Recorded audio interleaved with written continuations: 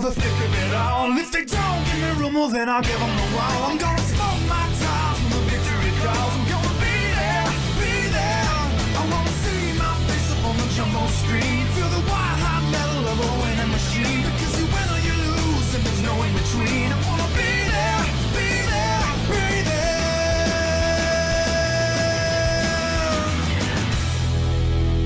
NASCAR on speed.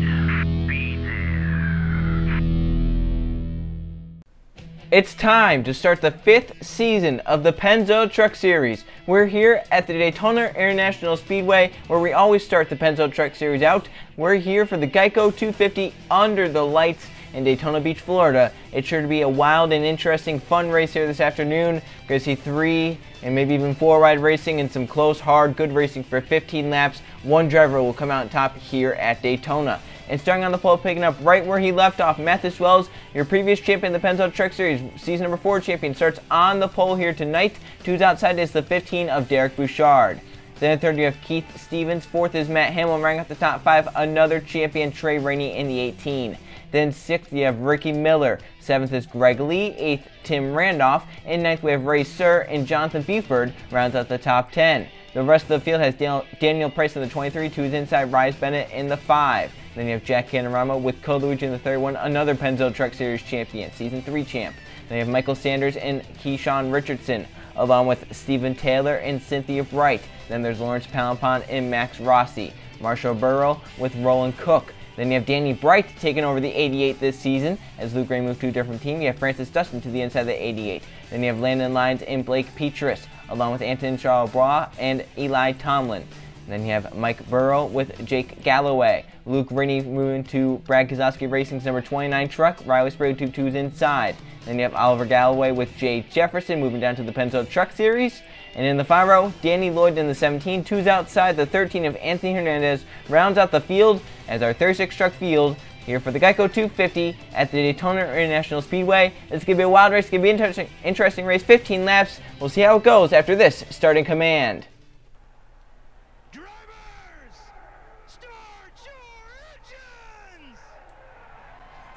And a great command to fire the engines of our 36 truck field here in the Geico 250 here at Daytona International Speedway. It's going to be a wild and interesting race here tonight as our Season 5 opener here at the Daytona International Speedway plate racing in the Pennzoil Truck Series. So Matthes Wells won the championship last season, now moving to the 2 truck, and we'll start on the pole here at Daytona, picking up right where he left off.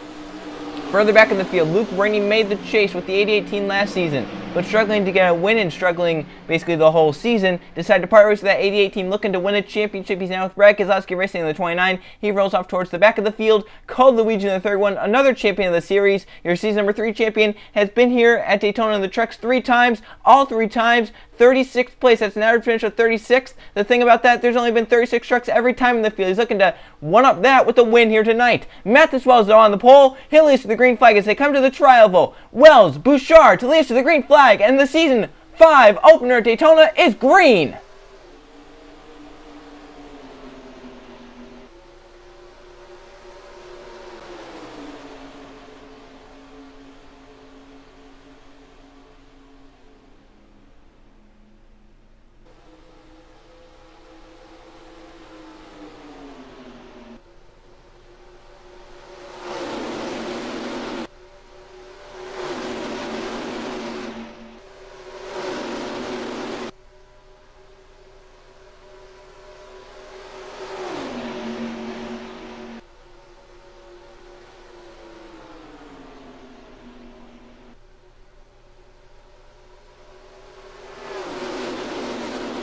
Matthes Wells going to lead the field round from the poles. They're 3 wide further back.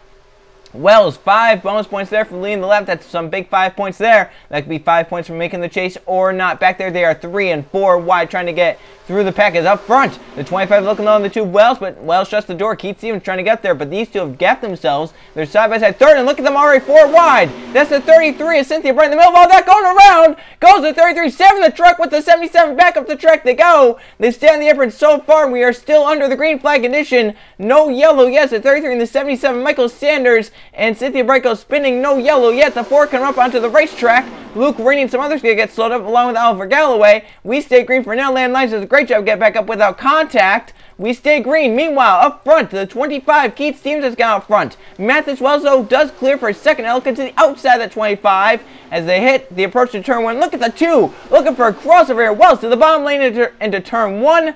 And the field's been slightly shrunk here as a few trucks did go spinning. A few did go off pace there because of it. The 77 and the 33 definitely got the worst of it as they went spinning, but then the 4 come back up onto the track. I believe slowed up the 00 and the 29. Those are probably the only drivers that got slowed up. They're hoping for a caution to come out. They could try and get caught up, especially the 33 and the 77 going spinning there. They definitely want a yellow flag. They want some new tires. They don't want to come down under the green flag to get tires. They're going to fall a lap down, obviously. So Greg Lee has gone out front now in the 14 truck as they come off turn number 4. See them 3 by 3 in the pack. Lee leads. There for second, Cameron clears. Here comes Max Rossi in the 28 to the bottom lane. Going to move to third, looking for that second position as they approach to turn 1. So right there, the front 2 stay single files. They're 3 wide. Here comes to the bottom lane, Jonathan Beeford in the 07 truck. With the push from the 21 of Keyshawn Richardson. How about the 88 of Danny Bright there as well, moving his way forward. They come down the back stretch. 2 trucks single file. Now here comes the 50 of Cameron pulling low on the 14 of Greg Lee. Where does the 07 of Buford go? He's looking low. He's looking to the high side. In the end, he's going to go with the 14 of Greg Lee. The 50 of Jack Cameramo trying to get underneath the 14, and they're 4 wide to get back there. 18 of Trey Rainey in a mess. Sideways they go with the 11. They're trying to keep it under control. Derek Bouchard trying to get ahead of it, and they somehow sorted out with some contact being made all over the place. Greg Lee doing a great job staying up front. Mathis Wells is pretty strong here tonight from the pole. Still there on the outside lane, fighting back. He grabs second back from the 50 of Cameron. Now looking to the inside, Greg Lee to turn 1. Wells has something else under that truck to the point he's going to go in turn 1 and 2. And we almost already have 5 laps complete. We're going to come to 10 laps to go.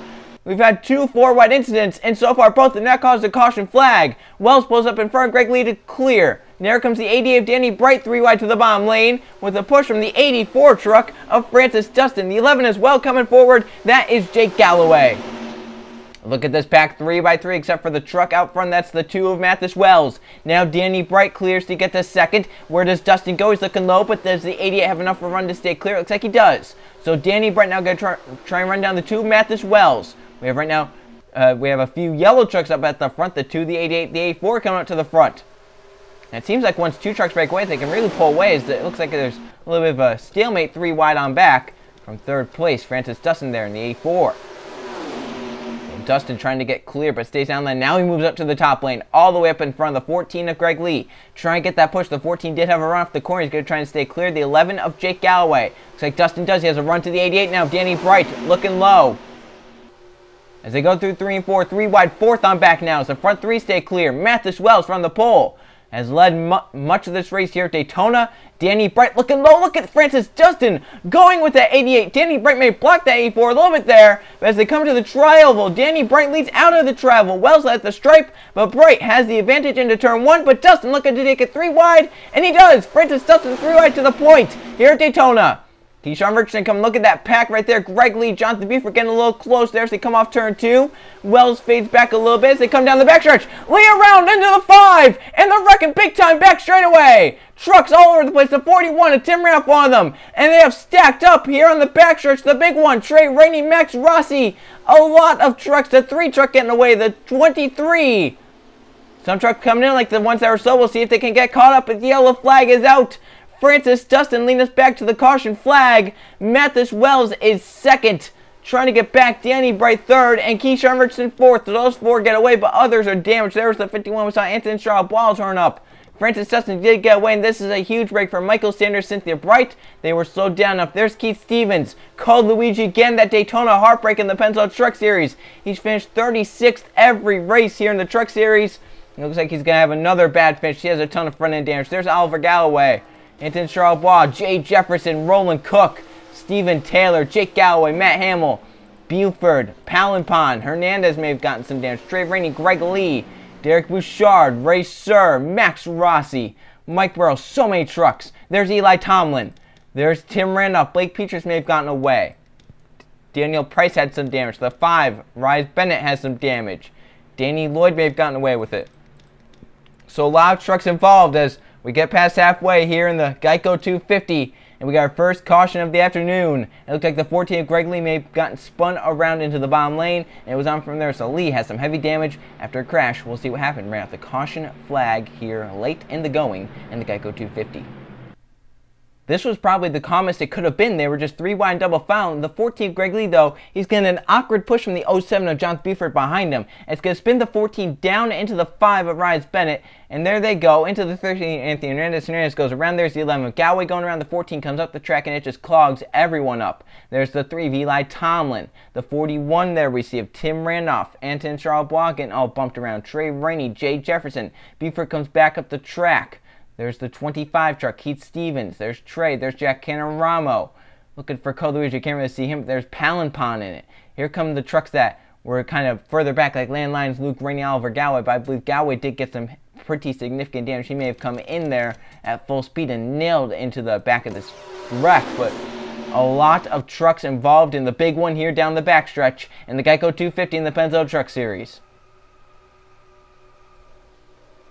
And there's the 31 getting to the back of the 25. Looks like it's at the 30 racer that had gone around. There's Landlines flying through it. I think he got away. But I think it was the 00 of Oliver Galloway that came into the crash and got some of the others. Like there's Jay Jefferson. Oh my gosh. Maybe Luke Rainey as well. They were going low. Oh, Luke hit Anton Charlebois hard and the 51 went for a tumble down the backstretch. That's a hard hit. I think they were trying to get low there. And maybe should have just followed the 4 truck through. His Landlines went high, stayed on the gas, and missed it. As the 29 the 00 came low. It looks like... I can't really see for the dust. But Anton Charlebois takes a flip down the back. And that's a hard... You can't really see for the dust, the grass, the smoke. How that 51 went flipping. But it's big. That's a lot of good trucks involved. A lot of contenders. Right here. Oh... That's a hard flip. I think the 29 got him up off the ground, then the 00 kind of came into him, got into Charlebois there at the end.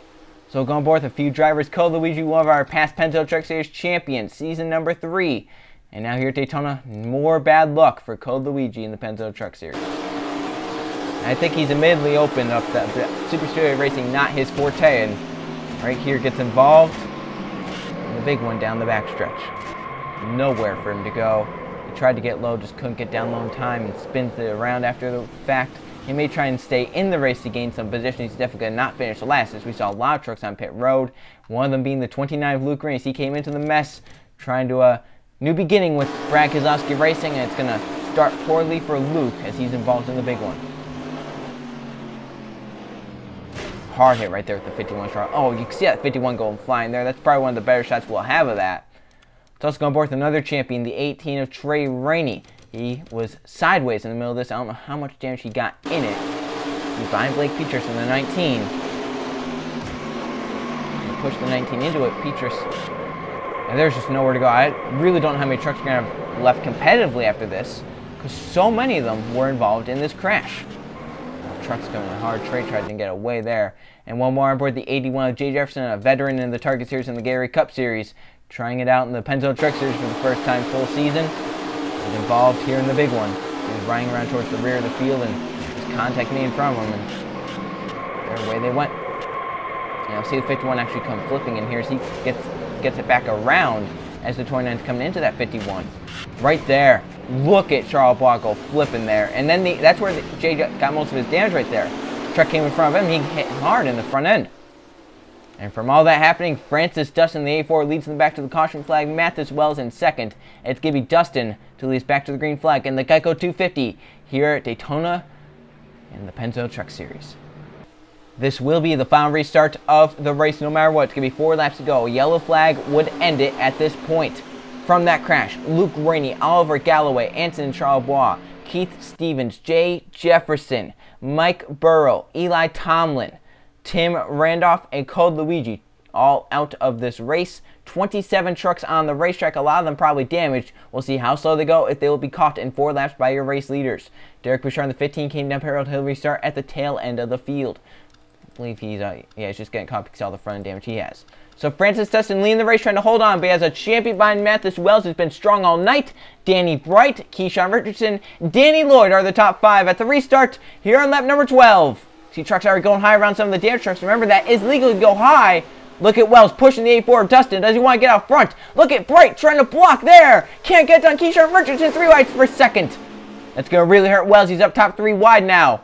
Look at the 5, all damaged, all torn up, beaten, and battered. But the 5 of Rise Bennett coming forward. Some of these damage trucks are moving. We'll see down the backstretch. Richardson trying to get low on the 8-4. Dustin got a great restart. Here comes Keyshawn Richardson down the backstretch. He has a push from behind. The 21 truck to the point. Keyshawn Richardson out front now at Daytona. We're coming to 3 to go. Look at the 5 of Rise Bennett, all torn up there and still in it. That rear end is mangled. Rise Bennett trying to hold off the 4 of Land Lions. Remember, Lions got through that crash cleanly. He was off pace from that first incident. And now here he's inside the top 5 with 3 to go at Daytona. The 4 of Lions peeks out 3 wide, trying to get into the 5, but the 5 does a great job getting down in front. Francis Dustin still up top. Look at Danny Bright Methods Wells teamed up on the top lane trying to work together. Down the backstretch. Coming to 2 to go this time by. Look at the 23. He was involved in that crash as well. Price was, Daniel Price. Here he is now. Look at Dustin though. That 5 a little bit slower down low. And Francis Dustin does clear for second. Yeah, I think that 5 might be showing some struggling signs now. That rear end damage might not be all too well. He's getting a great push here. If he moves up high, that 23 and the others could have a shot. Here they come to 2 to go this time. Keyshawn Richardson leads Francis Dustin to 2 laps of racing to go at Daytona. 5 miles left and will determine a Daytona winner in the Pennzoil Truck Series. Dustin pulls low. Look at Rise Bennett going 3 wide in the 5 truck. That damage not slowing off at all. Here comes Rise Bennett to the bottom lane. How about the 60 of Riley Sparrow to come forward? The 12 of Ricky Miller as well.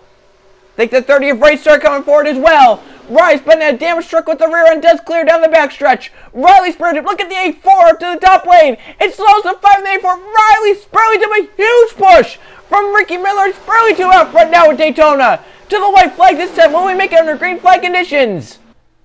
The 5 backing up the middle lane. The 21 sideways with the 23. They saved their trucks for now. Sparrow trying to block down low. Ricky Miller gets to the bottom lane. To the white flag. We're on the final lap at Daytona. Ricky Miller now leads the race. No help up top. Look at Racer now to the bottom lane. The 30. How about Danny Lloyd, the 17 truck? Does he have a say in this? The 4 Landon Lions back up to the front. 2 trucks side by side. Racer are going to clear Ricky Miller down the backstretch. Does Danny Lloyd have a run? Does Landon Lions have a run? Lloyd goes low. Landon Lions looking 3 wide down the backstretch for the lead. Does Racer have too big of a lead? Is he out front though at the right time? Sir is clear to turn number 3. Danny Lloyd trying to get down front. Landon Lions. Do we see a last ditch effort off of turn number 4? Racer leads. In to turn number 4 and off of 4 they come. To the tri-oval. Racer is no one near him. Danny Lloyd can't make a move. To the checkered flag. The 30 of Racer will win here at Daytona. What a mad dash to the finish, and Racer wins the race over Danny Lloyd and the others. They could not form up behind him. Racer wins the Geico 250 at the Daytona International Speedway. What a victory for that 30 team, and a great start to their season, as they know they've gotten a great amount of points here tonight to try and help them towards the chase. So great job to Racer as he wins here at Daytona. Let's now go check the finishing results. Here are the finishing results from the Geico 250 at the Daytona International Speedway.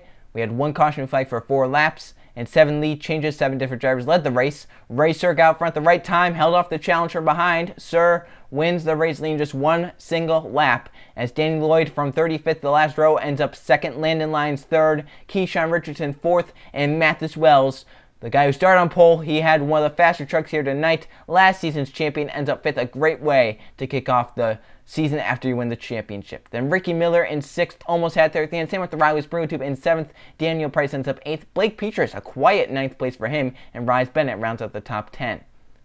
So there's your top 20. Francis Dustin, most laps led to 5, will end up 11th here tonight. Danny Bright was also up there most of the race, ends up 12th. As in the end there, it looked like it was about 14 trucks in that lead pack. Marshall Burrow, they're towards the back of that pack, 15th, and then on back, all damaged. Stephen Taylor, Jake Galloway, Jonathan Buford, Cynthia Bright, Anthony Hernandez.